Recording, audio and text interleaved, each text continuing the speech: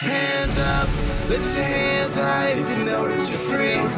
Live your life clean cause you've been redeemed. No compromising, pleasing the King. Unashamed, Romans 1:16. We unashamed to be different. Tell them that we Christian. Not just tell them, but we show them that we live it. We are. We are. We are. We are. We are. We are. Jesus Christ. Today I want to teach you on today. I want to do what Jesus did. Jesus was a teacher. He taught his students and he taught them the Word of God in such a dynamic way. So we're going to go to the Word of God this morning. We're going to be in the book of Matthew, chapter 13, verses 24 through 30. Please rest at your feet as we give honor to God's Word, as we read God's Word. Please follow along with me as I read. I'm reading from the New Living Translation. If you do not have your Bible with you, please govern your eyes to the monitors and you can follow along where we're going on today. I'm going to do my best to rightly divide this word on today. I believe this word is so powerful, and if you will get what the word has for you on today, and if you listen with your ears open to be receptive to what God has for you, I guarantee you, you're going to find out who you are today, and you're not going to be worried about nothing or nobody. Amen? Here's another story Jesus told. It says, the kingdom of heaven is like a farmer who planted good seed. He didn't just plant seed, but he planted good seed in his field. But that night, as the workers slept, his enemy came and planted weeds among the wheat. The farmer's workers went to him and said, Sir, the field where you planted that good seed is full of weeds. Where did they come from? Verse 28 says, an enemy has done this, the farmer explained. So they said, should we pull the weeds, they asked. No, he replied, you'll uproot the wheat if you do. Let both grow together until the harvest. Then I would tell the harvesters to sort out the weeds, tie them in bundles and burn them, and put the wheat in the barn. The word of the Lord is already blessed on today. Look at your neighbor and tell them, you can't stop my harvest. You can't stop my harvest. Come on, look at your other neighbor and say, you can't stop my harvest. Amen. You may take the seats on this morning.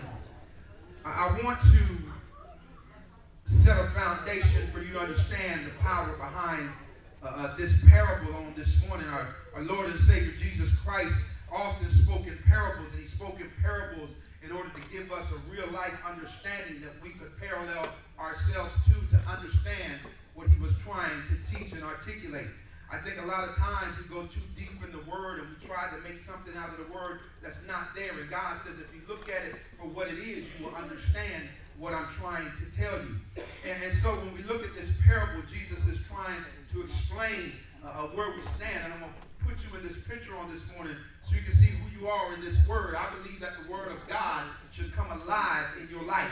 I believe every word of God, especially when Jesus paints the picture, you have to see yourself in this picture.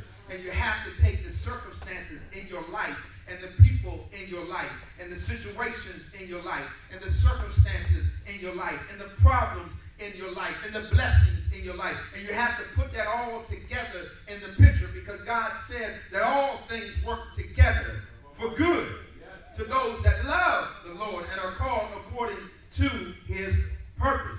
So I want to share with you this morning and break this scripture down so you can understand what God is saying on today.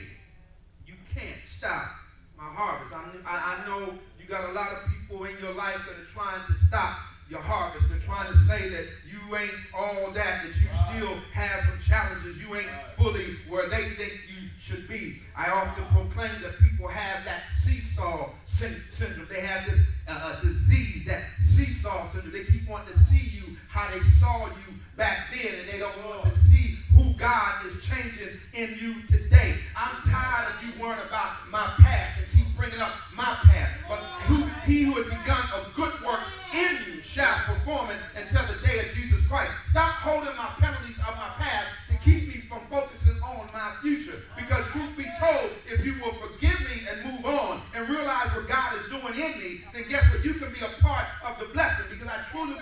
that I am blessed to be a blessing. But if you ain't in position to receive it, you can't have it. You can't stop my harvest. So the scripture goes on and says, the kingdom of heaven is like a farmer who planted good seeds. You must understand that seed is you.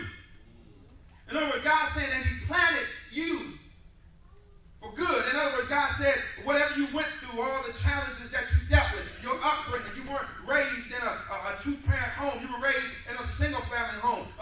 You in a blended family. All that. Well, Jesus was in a blended family.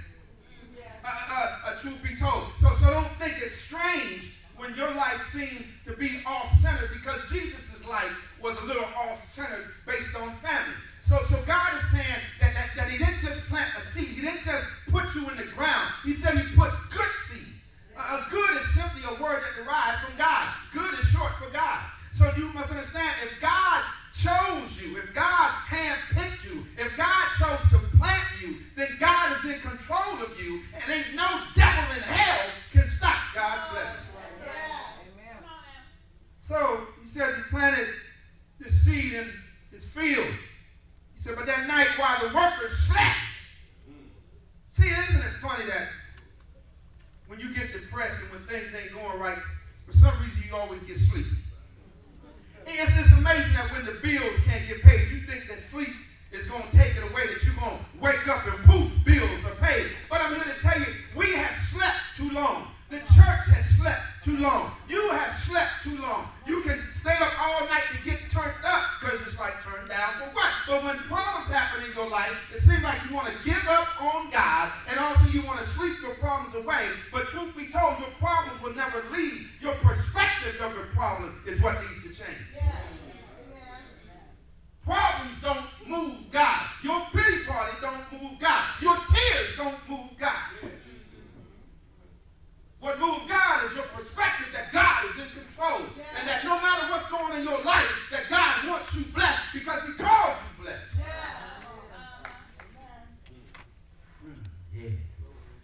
Yeah, I'm preaching already. I almost want to close the message. But I got to keep on going because you can't stop my harvest. So while the workers slept, an enemy came and planted weeds. Now, I'm sitting here looking at this Picasso from a spiritual perspective. And I'm sitting there saying, okay, if this farmer planted good seed in the ground, and while the workers slept, it says that the enemy Kittrick came in and planted weeds. Well, I have a problem with this message in this aspect. I recognize that a seed is real small, right? And a seed you have to dig down and put it in the ground. And now it says the enemy came in and planted weeds. It didn't say seeds. So the enemy is trying to plant something that's already grown in your life to block what God's trying to grow in your life. The enemy putting full-grown weeds. In other words, I tell y'all this. The reason why the enemy has a problem with you is because you used to ride with him. You were his partner. You was his road dog. You was his ride or die. You smoked with him. You drank with him. You sexed with him. You lied with him. You stole with him. You did all you had to do with him. Now you chose him. Turn around and be on God's side and think he's about to bounce. No, he ain't getting ready to leave you. He loves you too much. He knows how good you taste. I already know when enemies come after this because all this is good. I'm all good. Because I'm all God. You can't stop my harvest. So the enemy comes in while we sleep. The Bible says planted weeds. Bring up my past. You don't plant homosexuality. You don't plant lying. You don't plant stealing. You don't plant all that repossession. You don't plant all that in my field. But the Bible said then he went ghost. He bounced. See, that's how the enemy is. The enemy loves to put stuff in the way of where God's trying to bless you, then he leaves out the way. Leaves all your junk there. It's kind of like, you know, how people get kicked out of an apartment. They put all your stuff outside. But then they leave, they just put all your stuff out. See, the enemy wants to lock you out of your blessing. Come on. But you can't stop my harvest. Look at your neighbor and say, you can't stop my harvest. So the weeds represent the problems in your life. And it says among the wheat, which is the blessings. So in other words, God plant good seed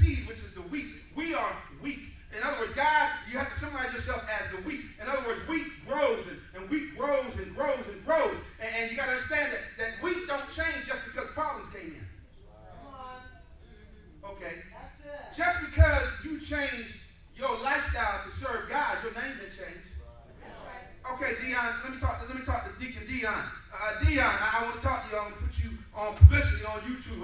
They're going to know your name. Coach Dion Paul right here. The Paul family. They got it all. They're the Pauls. And I want to ask you a question, my brother. When you was in the world doing your dirt, I mean, I know you're supposed to be in church. You was in church on Thursday night and Friday night. But I'm talking about when there wasn't nobody looking. You know you're getting your stank and drink on, your smoke and coke on. I mean, doing your thing. I ain't telling it all, but I just want to tell a little bit. My question is this. Your name was Dion back then.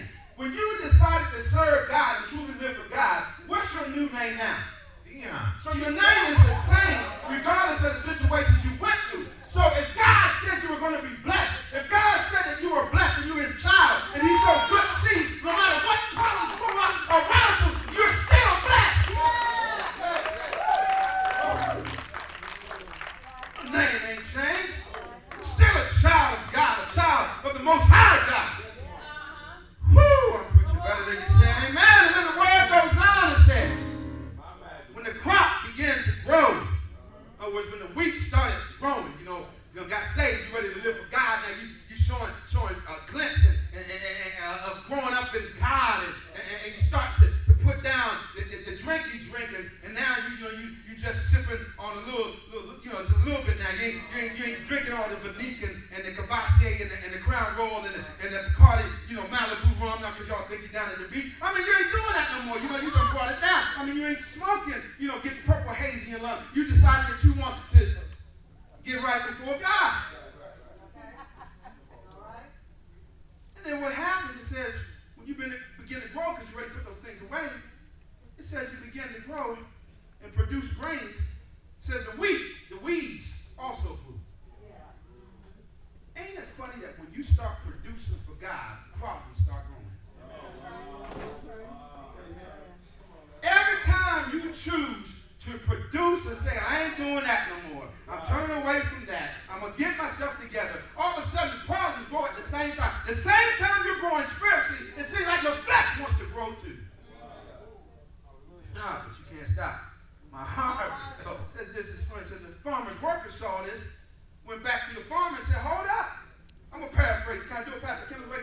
Can I do this, Pastor Katie's way now? Right now, I want to come off the scripture. I'm going to give you scripture. I'm going to give it to you in my verbiage.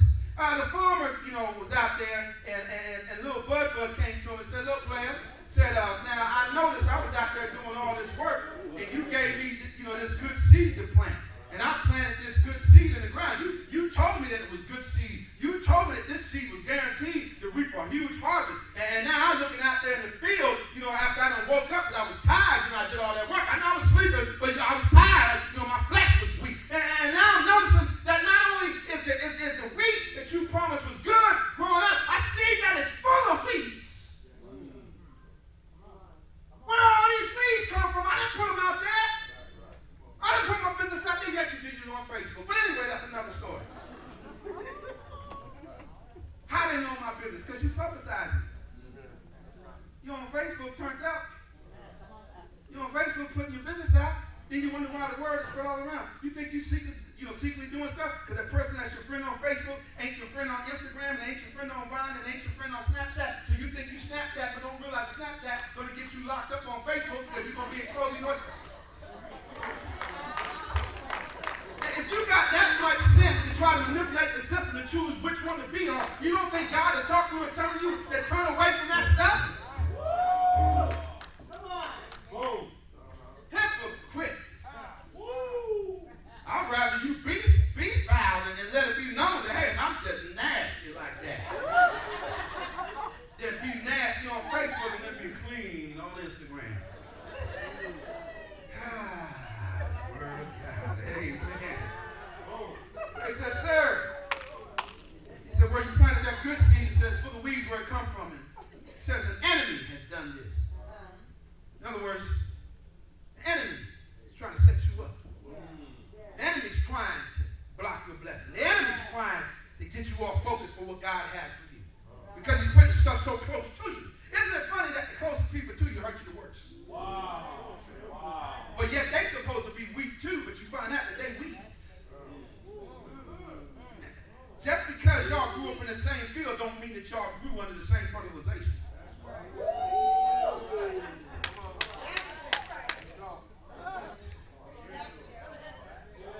Some have been fertilized with other stuff.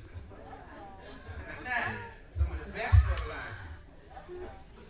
Amen. Read between some of y'all going to work on real fertilizer. You'll catch it on your drive 99. You'll catch it. Right. So he said, where'd it come from? He said, enemy did it. So he says, so being the enemy did it, and I see that the blessings are there, but I know it's all these weeds. Should I pull it?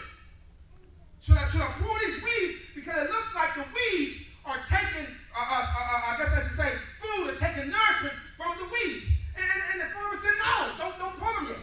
Don't pull them. Because if you pull the weeds are attached so close to the wheat that the wheat's going to get pulled up too. Yeah.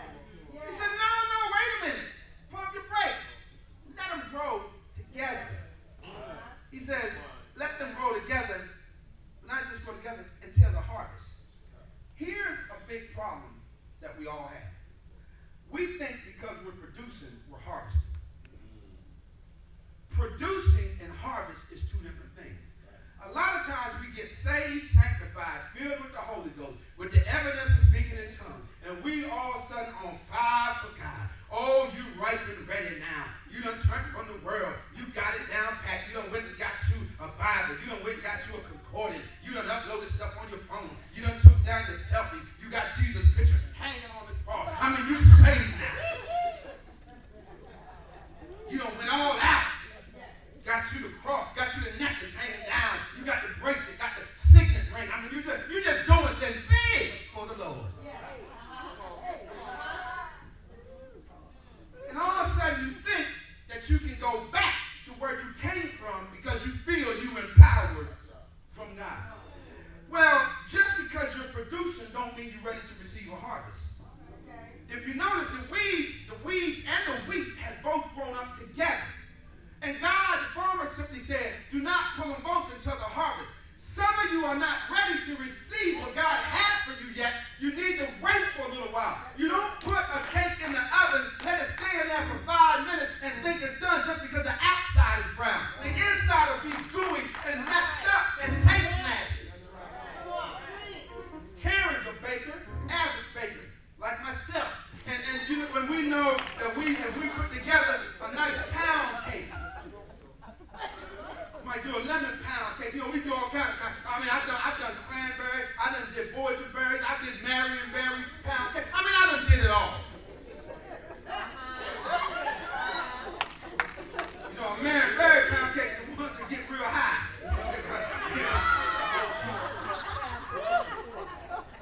So you recognize that a pound cake, because of the ingredients you put together, if you put it in the oven, Wes, you mix all the ingredients, you can do all the right stuff, right? Put it all together. You can beat it and mix it up, make sure it's smooth. You coat your pan. You know, some of y'all ain't cooks. Y'all don't know what I'm talking about, but stay with me for a little while. You know, some of y'all, our best friend is Jack in the Box. Y'all like that company. But anyway, you mix it all together. You pour it in this dish. You can put it in the oven. Have the temperature exactly right. Put it in there. Peek inside there. Outside it look brown. Nice. Look like, wow, this thing is golden tan. It's ready to come out. You pull it out, and all of a sudden, you cut that puppy open, and the inside of it ain't ready. That's why you can't be so dressed up that you messed up. Looking good on the outside, but your inside ain't done. And you're trying to get harvest stuff from God, and God said, I'm still producing in you. I need you to stay in the fire a little while longer. A lot of us don't want to sit in the fire too long. We get a little hot. You know, we get uncomfortable. But let me tell you something. If you stand there at the time that God says, when you come out, there's always rest. Hold on. Whenever you cook, y'all can tell I'm a Food Network junkie.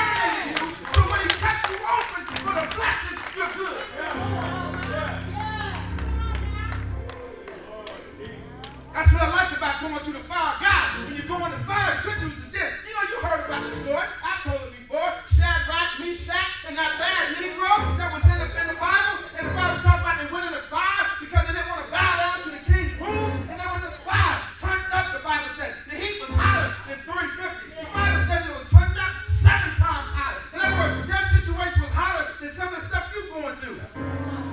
So the Bible says, cats went in the fire, fully clothed. The guy that was watching through the little window looked through there and said, wait a minute now. I know for a fact I put 3 people up in there. I remember Shadrach, Meshach, the bad Negro that was in there. I put him in. But I see a 4th man in the fire, and it looks like the Son of God. Well, my question when I look at that picture is, how do you know how the Son of God looks? What they saw was that they were walking through this fire, fully clothed, walking around like ain't no problems, ain't no issue going on. Their clothes weren't burnt. They was walking around still praising God. They saw the blessing on them. So God said, when you go through the fire, you're not in there by yourself. Walk around like you know who you are. Get you some swag. Get some pep in your step. Straighten your back out. Lift your head up and know that you're a child of God. You can't stop my heart. Sometimes you gotta put your hand on your hip. It ain't nothing funny about it. I ain't got no sugar up in me. Trust me, I ain't got clothes. Ain't nothing funny about this, baby. Sometimes as a man, you gotta put your hand on your hip. Dip low. Do whatever you gotta do. Know who you are. Bible says you can mount up with wings like an eagle. Get your eagle on.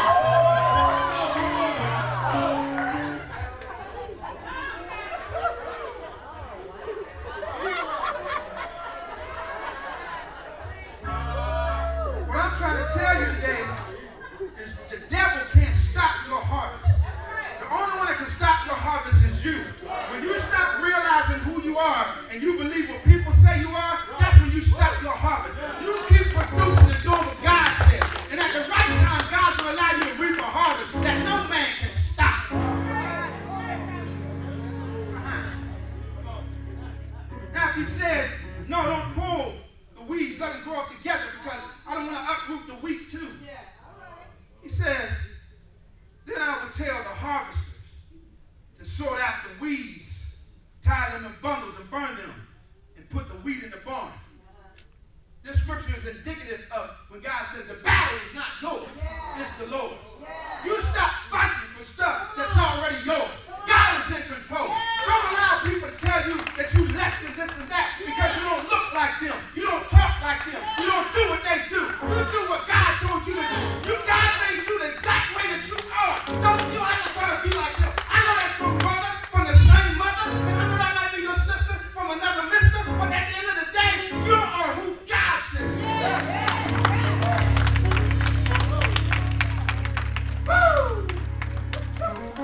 Y'all don't understand who you are. Cornette, you know who you are. See, you're smart. See, you're so smart that the enemy wants to use you in a way to where he's just trying to put a bunch of stuff around you as distractions. See, because he already know that you can pick out what's a weed. You know what a weed is. You're intelligent enough to know. But what he does, he puts a bunch of other stuff around there with the weeds to try to get you off focus, to realize that you don't need to have any other weed going up around you. I am the weeds. If it's just me in my field, that's all I need. I don't need you all up in my field. I don't know whether you weed or weed anyway. This week you weed. Next week you weed. I don't know who you are. You just switching back and forth based on what I can do for you. Oh, you my friend. You my wheat when I got money. You my wheat when I got a car. You my wheat when I talk to you. You my wheat. Oh, but you become a weed real fast when my pockets get low, when my money get funny, and my change gets straight. Oh, you done turned into a weed now. Look at your neighbor and tell him, stay in your field. All up on Mr. John's property. Stay off of Kendall's property. Stay on your, I got a no trespassing sign. You step on my property, you about to get shot with the word of God. Because the Bible says, no weapon formed against me shall prosper. Yeah, look at your neighbor and say, you can't stop my heart. You must understand that there's a difference between producing and harvest. Producing is making something. Harvest is reaping something. You're still being made. You're in production. You ain't arrived. I don't care how to church, singing in the choir. You can sing high notes and live low lives.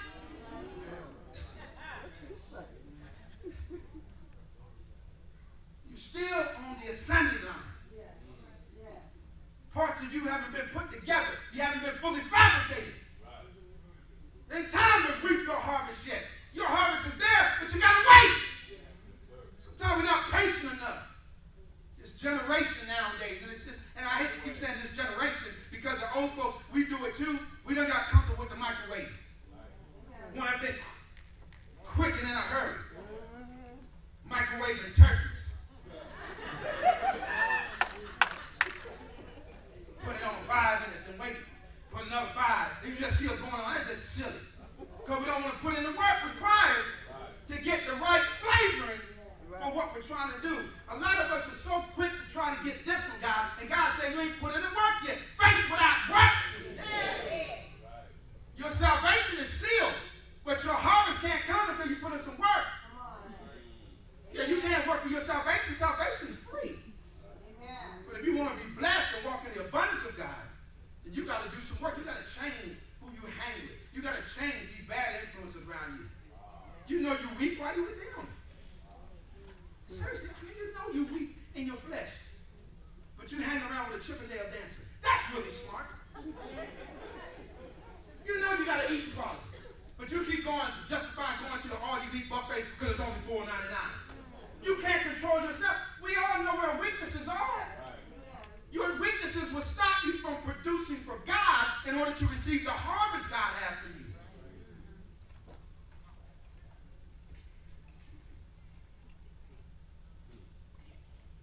Can't stop my harvest. I know I messed up yesterday. You can't stop my harvest. I know I messed up. I know I cut somebody out on Friday. I asked for repentance. Moved on. I still got stuff for me. God trying to make. I'm still in production. You can't stop my harvest. I heard you because yes, you did, and God did too, and that's why I repented. So what you gonna do about it? I preached a message years ago. I almost want to preach it again. Oh, man. Yeah, I saw you doing that, man. But you a trip, man. You lied up there. Keep going, come on, man. What else did I do? Tell me everything. Because I don't want to forget nothing. Because I want to make sure that I repent to God so I can produce for God to receive my harvest. While you're waiting to bring it back to me, what I did, you're missing out on your own. Get over to your own field.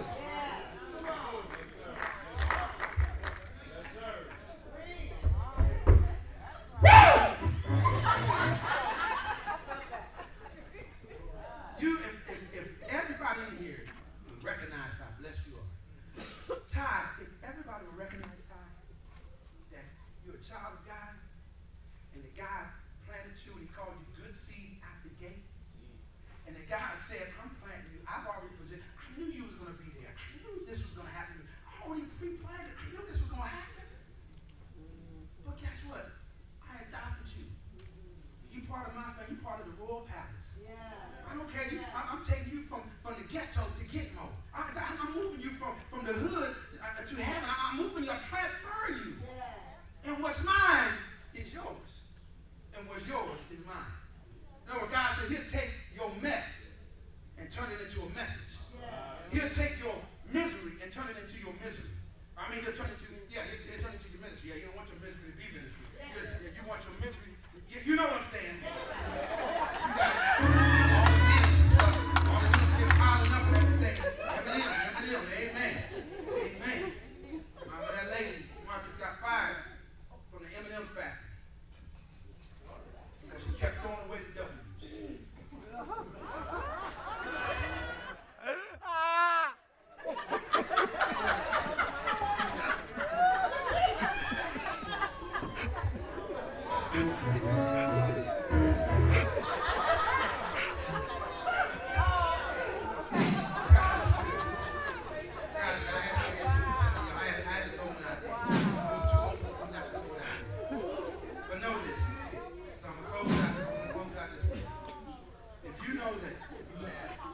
You know that you have weeds in your field, and you recognize that you are a child of God. God, you know you're good seed. You're not perfect, but you know you're good seed because God said you're good seed.